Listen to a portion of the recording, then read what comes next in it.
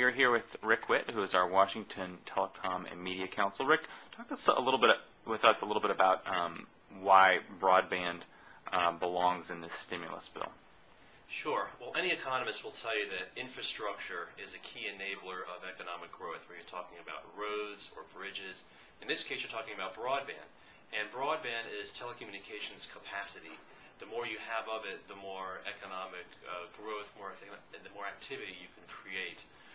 And the benefits that come from this actually are not just the direct benefits of building the infrastructure in the first place, but it's the indirect benefits, what some economists will call the positive externalities or the spillovers.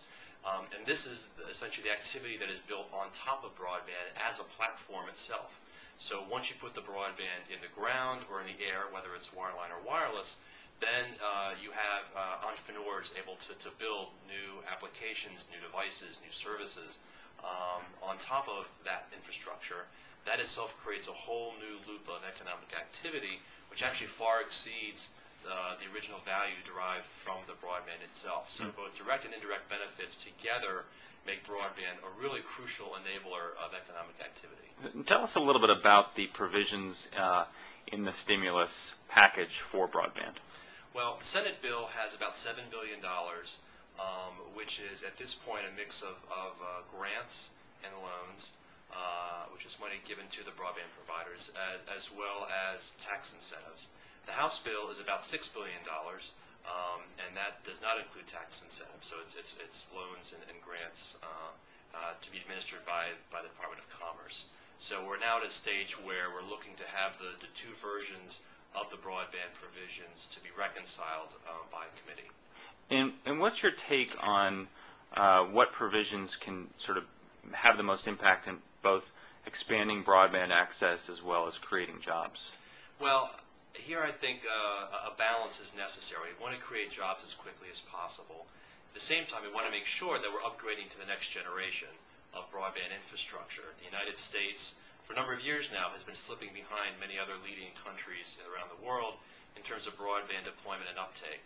And so we think that this is an important opportunity for the country to try to take that next leap ahead in technology.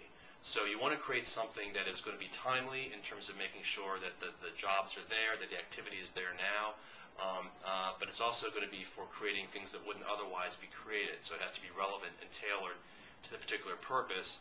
We also want to make sure that this is a very transparent and accountable process so that you know where the money's going to, and then after the fact be able to determine that money actually was spent well. So we think if you use some of those kind of basic principles here, that will go a long way towards making sure that you get the best bang for the buck. And finally, there are some provisions in the bill dealing with openness, the openness of these broadband networks. Tell us a little bit about those provisions. Sure. Well, as I mentioned, the notion of the indirect benefits, the spillover effects from broadband, are actually many times over the direct benefits of building the infrastructure. And the Internet, of course, is the ultimate open platform. And by using the Internet over broadband, you can create all these great economic benefits. So we believe the openness provisions, which essentially mean that consumers and others have the right to use the Internet access connections over broadband without interference from the broadband provider, actually is a key element of the stimulus package. So we're pleased to see that both the Senate and the House have versions of an openness requirement for those who are taking the grants or the loans. It remains to be seen what language actually survives. There are somewhat different versions on the Senate side versus the House side, but we remain confident that at the end of the day there will be some openness requirements in the package, which, as I said, we think really is a key enabler itself of the economic activity that we really need to see in this country. Great. Rick, thanks a lot for talking with us. Thank you.